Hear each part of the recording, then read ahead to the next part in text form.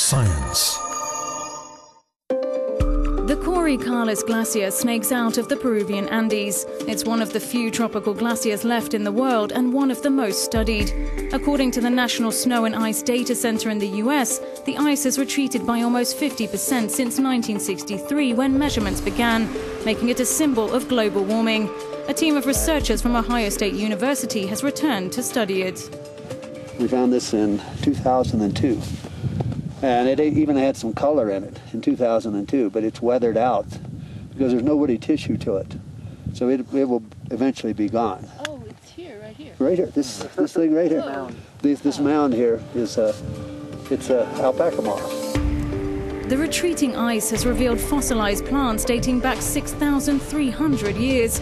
According to Thompson, this means the ice cap has not been smaller in over 63 centuries.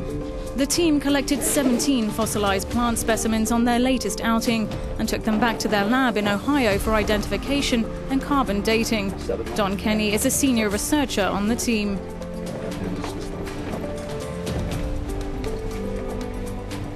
Each plant was taken at a different location, getting successively closer to the glacier.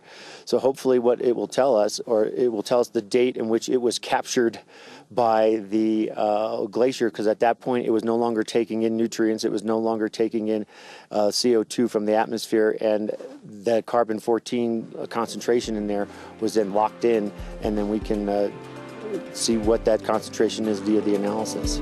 The results are disturbing for global warming. They prove that it took the glacier 1,600 years to advance just 300 meters, but only 25 for the ice to retreat the same distance.